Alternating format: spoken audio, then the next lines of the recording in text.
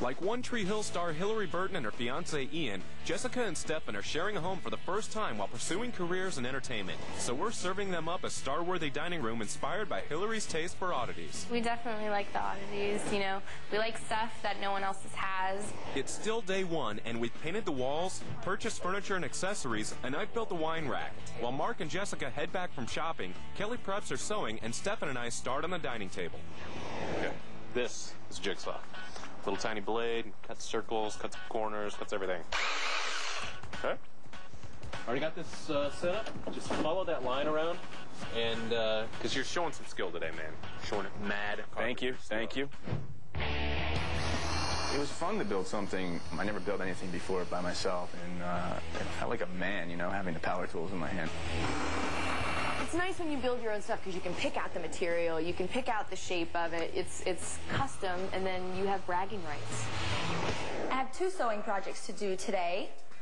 I'm going to make a perfectly round tablecloth, and I'm also going to try and duplicate the curtains as closely as I can to Hilarie's curtains. You know, my curtains are real flashy and gold. I like gold. You know, a lot of people decorate with silver. I think gold's really, really warm, and it adds a lot to the space. And first off, round tablecloth. In this case, I need the diameter to be 72 inches. So you're going to take a piece of string or thread, yarn, and you want to measure out half of that. So for your perfect circle, find the center of your fabric. So you can just place your string here. Just put it in with a pin so you don't have to worry about it. Stretch your string and pencil as tight as you can get it and circle all the way around.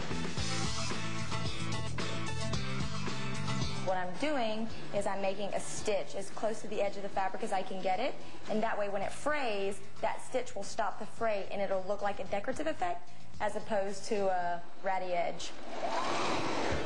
We leave, and this is what happens? Wow, is this for us? You whipped this out. I actually built this. Did you really? Supervised a little bit. You know what's kind of neat is I just had to say, Stefan, here you go, and he kind of pushed me out of the way. Excellent. It's nice. I like it. I would really love to stick around and chat. But unfortunately, you and I have a project to go work on upstairs. Oh, okay. You're going to go work on something with Kelly. Awesome. All right. Thank you very much. Cool. See you guys later. You're Thanks coming for all with your me. help. Peter? Sir? Stefan, we are making silhouette plates of Jessica. Wow. You see these? Fantastic. Isn't this cool? Yeah. I really like silhouettes, and that's kind of something that's big in that room. It adds a little bit of eerie quality to it. My favorite way is to just photograph somebody sideways and then cut it out, and then that's your stencil. Does that look like her? Does that look like her silhouette? Mm-hmm. Absolutely. And we're going to trace it with a black Sharpie pen on the back of a glass plate, and then we're going to actually fill in what we trace out with black paint.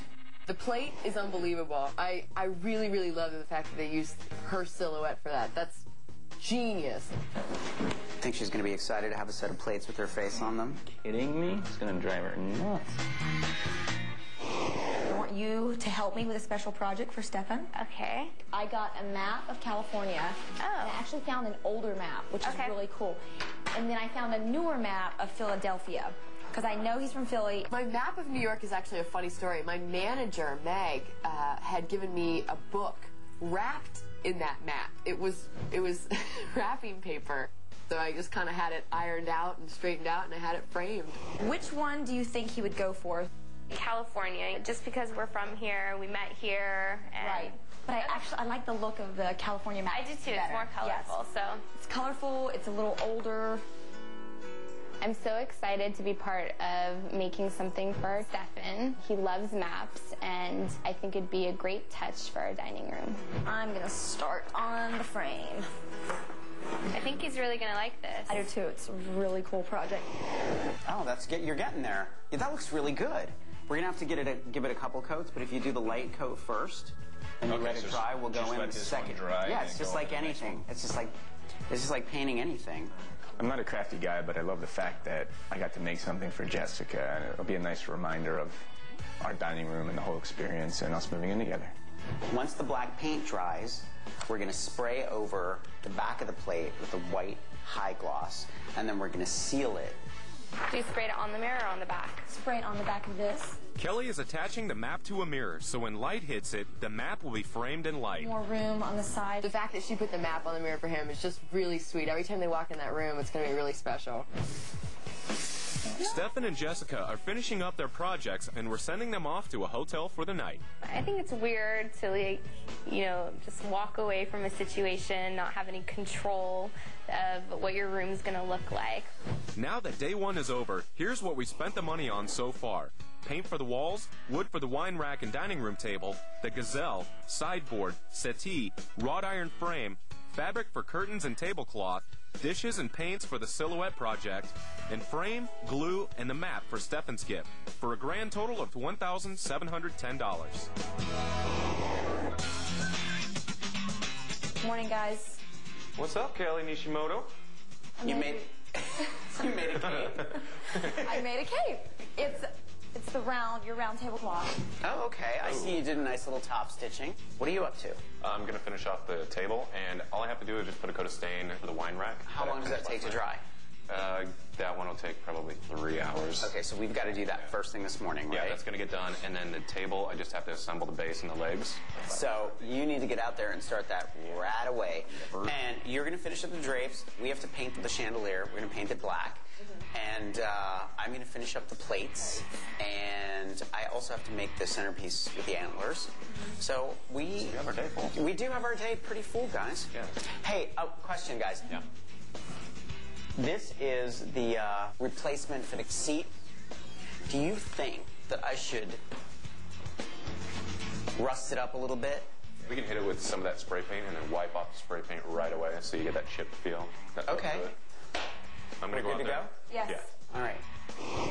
So we love our chandelier right now in our dining room, but we're thinking about moving it to the bedroom because we're not sure it's going to fit.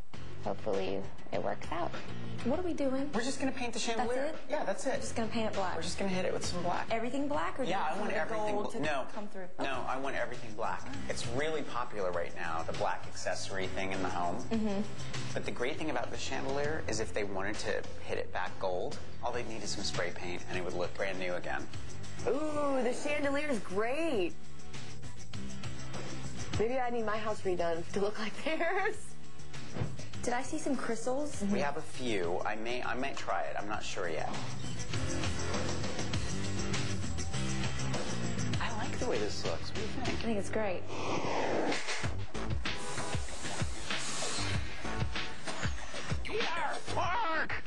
What's up, man? I am about to finish up a project that Stefan and I started yesterday. Why don't you come and help me with it if you want to take a little bit of a break from this? Yeah, you know what? I got to let some... And I'll let you... touch your masks.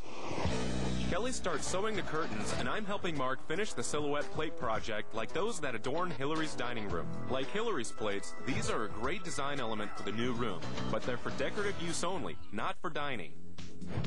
Now, what we're going to do is... You're going to spray paint it white? I'm going to have you do it. But just do, like, super light coats first. Yeah, that's fine. Partially so it doesn't drip, but the other part is you want the first coat to stick to the glass, even if it's just a little bit. And then when you get the other coats on there, that paint will stick to them. It only takes about a minute to dry, right? Mm-hmm. All right, you want to see? Yeah. Isn't that great? Oh, those plates look awesome. I'm so jealous I didn't think of that. I just bought them off the internet. I'll finish these up. All right, Thank you buddy. for your help. Thank you. I appreciate it. I'm going to go build a table. All right.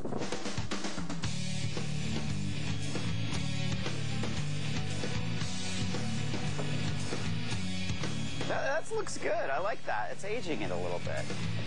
What do you think, Peter? Does it look aged? It's looking antique, Mark. You know? I just love antiquing. Just antique everything. Go ahead. Who wants anything new and shiny? Just antique it. Okay. Just gives it a little bit more Little contrast. depth, dimension, contrast, if you will. Mark? Yeah, Can you give me a hand here? I can. I'm going to take this and set it on that base over there. Gotcha. Fairly simple. I like really this clean. size of table. Yeah. Yeah. All right, It's Mark. very simple. It's nice. I like it. Sometimes when you put a couple pieces of wood together and you try your best to line them up, sometimes that factory edge just won't line up exactly. One good way to cover up your mistakes, use a darker stain. That way, the stain will cover up pretty much everything and you won't even notice that groove is there.